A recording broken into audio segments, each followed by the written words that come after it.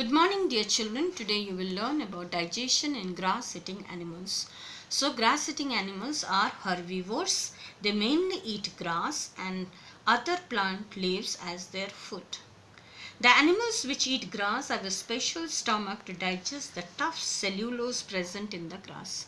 So grass-eating animals like cow, buffalo are called ruminants because they have a separate part of the stomach called rumen, and inside that stomach they have a bacteria to digest the cellulose which is actually present in the plants, which is present in the grass or plants.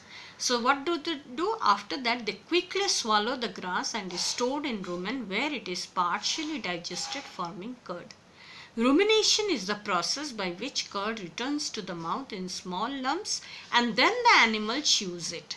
Grass contains cellulose which is digested by special bacteria present in a sac-like structure called cecum located between small intestine and large intestine.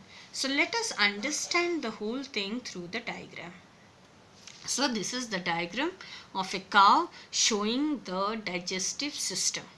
You can see that as I told you, the stomach of a cow is large and consists of 4 chambers or 4 compartments.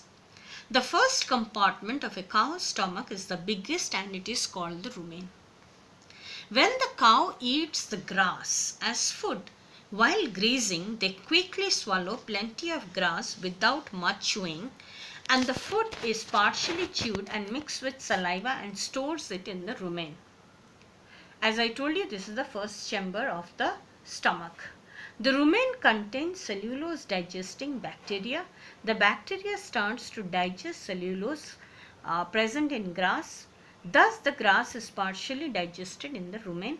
The partially digested food in the rumen of a cow is called curd.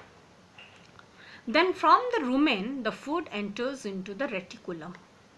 And from this reticulum, again the food goes back to the stomach. Sorry, not to the stomach, it goes back to the mouth of a cow in small amounts or in small lumps. The cow now chews the curd thoroughly. This is why many times we see a cow or a buffalo moving its jaw from side to side and chewing continuously even when it is not eating grass. So I told you, so the process of chewing is called as rumination or chewing the curd. All the animals which chew the curd are called ruminants. When the curd is thoroughly chewed in the mouth of a cow, it is swallowed again.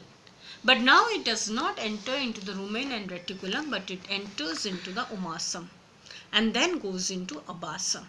And from there it goes into the small intestine, and you can see here the cecum which is in between the small intestine and large intestine. It is a sac-like structure where the food enters and the final complete digestion or absorption takes place, and after that, which is not able to be digested, goes into the large intestine where it is removed through the anus or digested through the anus. So now for a better understanding, please watch this animation. Unlike humans, all grass-eating animals have a special stomach with 4 chambers, namely rumen, reticulum, omasum and abomasum. Let's see the process of digestion in grass-eating animals. The animals quickly swallow the grass and store it in rumen, the first chamber of the stomach. In the rumen, the food gets partially digested. The partially digested food is called cud. The cud is pushed into the reticulum, the second chamber of the stomach, and from here it is sent back into the mouth for thorough chewing.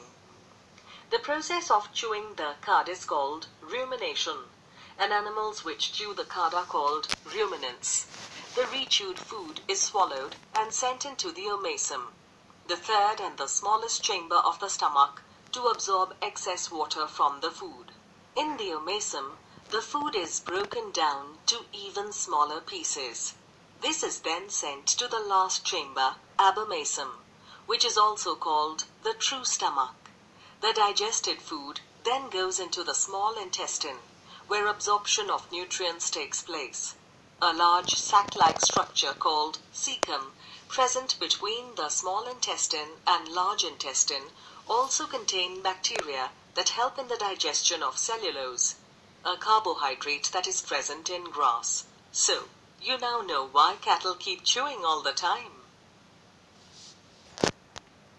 Hope you all have understood the process digestion in grass-eating animals. So that's all for today. Thank you.